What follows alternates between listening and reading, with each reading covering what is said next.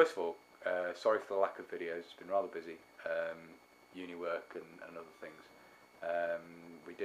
David and I did a display, which I'm going to put a bit of footage on in this video, at the Cenotaph for Remembrance Sunday, actually on the Saturday before.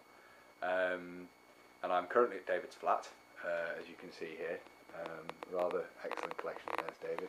Been doing some artwork as well, 14th Army and Duke of Wellington's. Hope I've got that in frame okay. And tonight we're going to, is it the Manchester Regiment Association? Cheshire Regiment. The Cheshire Regiment Association. Oh, I should have bought my Cheshire BD, never mind. My 49 pattern. So we're going to do a display there. David's taking Second War kit, I'm taking some post-war stuff. So we'll get a little bit of footage of that as well. So yeah, and after that we might show the flying kit as well, because we're doing tomorrow with Timeline events. We're doing a photo shoot with Avro Shackleton at Coventry Airport, so that's going to be quite interesting. But later on we'll get the kit out, the flying gear that David's going to be wearing. I'm just doing. I'm wearing the beret because it's a little bit too small for me. I'm just stretching it out, but I'm wearing ground crew kit, so just service dress with a greatcoat because it's going to be cold, I think. But David's got the full flying gear for sort of late 50s, early 60s. Yeah. So we'll have a look at that.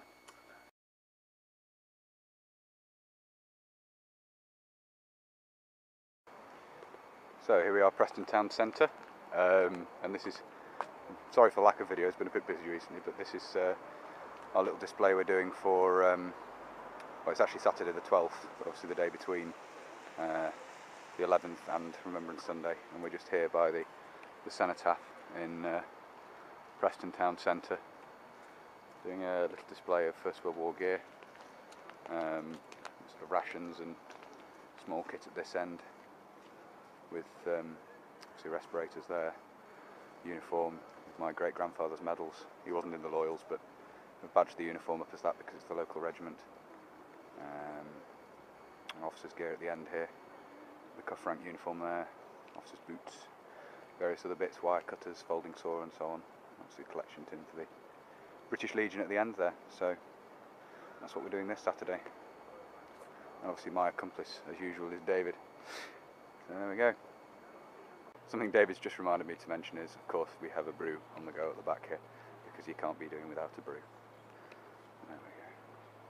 Happy now? Yes. Excellent.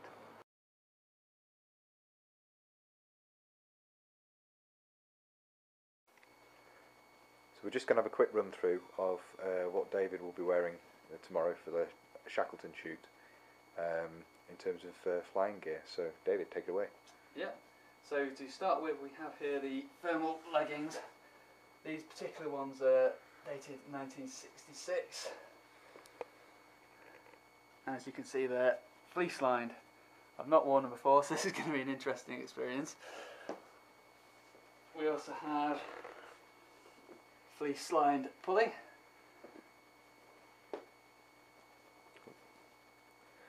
Which I'm not sure if it is dated. Also 66. And fleece lined. But these go back to the 50s? Yes. Yeah. Yeah. In terms of design, that is. Yes, that's right. Introduction date.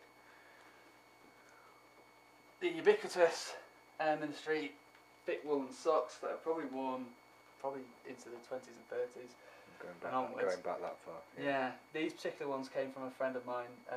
He used to work at the hospital. He was RAF nursing service and became Queen Alexander's Royal Nursing Corps. Yeah. Or nursing service, I can't remember. No, Quarank, so yeah, it would be nursing corps. Beyond that, we're going to be wearing a nice pair of soft gloves. These ones for a little bit of added warmth, and then the Air Ministry kid ones over a bit more protection. Again, they're just after the war, the white ones. Just after the Second World War. Yes. Introduced. On top of all that, we'll have a nice big aircrew flying suit. This one's the Mark 2 or 2A. This one's in immaculate condition. It was bought from Stoneleigh last year. Oh yeah, Stoneleigh Militaria. Yeah. Winter Stoneleigh. Yeah. And again, this is what they were wearing, I think, from about We'll have a look 50s. at the labels. Yeah, this is what they're wearing from about 56 onwards. You see, it has this massive label of all the instructions for wearing. Get their light on there. And it's not dated, if I remember rightly. But there's certain features of it that mark it out as being early, from what I remember. But Rick Stubby's your best. Yes, well, we'll get into more detail of it another time. We're just doing a quick overview at the moment. It's fine. On the feet, I have the Over the Fox. 52 pattern flying boots. Some of you will recognise them being very similar to the 1943 pattern flying boots, in so much that they can be cut away here and made into a shoe. For escape purposes. Absolutely. Whereas the 43 ones had a sort of suede upper, these are pure leather. And from what I've seen of pictures, they're worn inside the flying suit rather than over the flying suit.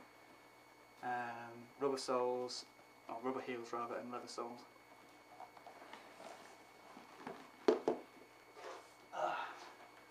Top of the flight suit, we're wearing a Frankenstein Mae West. Frankenstein is the company in Manchester that used to manufacture these. Oh, there. Look at the label in there. Yeah. They also made life jackets, parachutists, and other.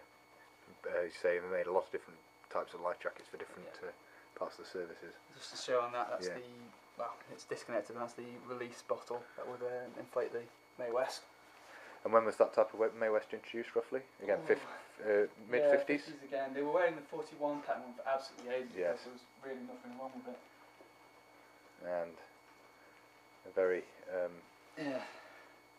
distinctive bit of kit. This is a Mark 1A bone dome, or flying helmet.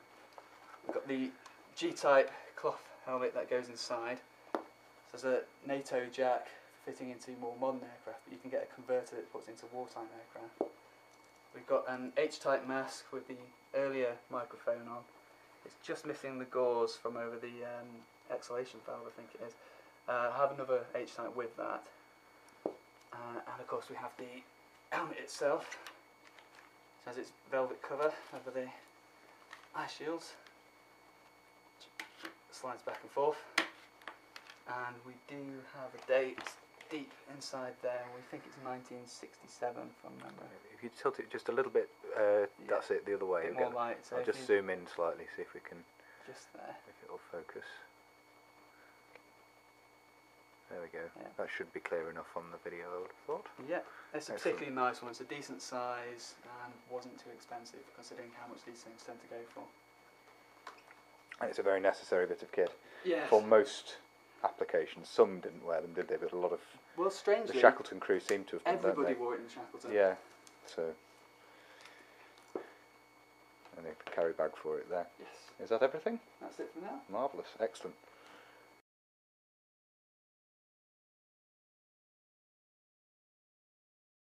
So here we are at Coventry, ready to do the photo shoot. David's in high spirits. In the back here we've got the various bits of RAF uniform. So we might get a shot of you wearing the flying gear when you put it on. Yes. So here you can see David sat inside the Shackleton in full flying gear with bone dome, etc. at one of the radar positions, which are part of the aerial early warning radar suite that was fitted to the Shackletons later in their life. And you can see the other reenactors here with myself outside the Shackleton. The Shackleton's quite a large aircraft based on the Lancaster bomber. It was originally used for maritime reconnaissance and then aerial early warning. The photographs here put the information regarding photographers in the description of the video. If you're interested in seeing the Shackleton in these photographs, it's at Coventry Airport, WR963, and I'll also put a link to their website in the description of the video. So there we are, a little bit of a different style of video for me. Hope you found that interesting. As I say, I've put both the credits for the photographers, link to the Shackleton website, and also links to the night engine run which took place down in the description.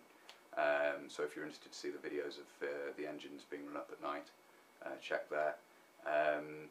Next video will probably be on a drill event we're holding this coming weekend, the weekend of the 10th of December, for the Duke of Wellington's reenactment group in Keighley Drill Hall. So there'll be some footage of that hopefully, which is coming up. I'm heading off to that tomorrow. So busy, uni work and everything, as I say, keeping me from doing other videos. Don't worry, there will be more sort of kit reviews and things coming up soon when I get a bit of time, and provided I can get some timed when there's still daylight, because doing it under incandescent light indoors is not great, as you saw at David's with the flying kit. But until next time, bye for now.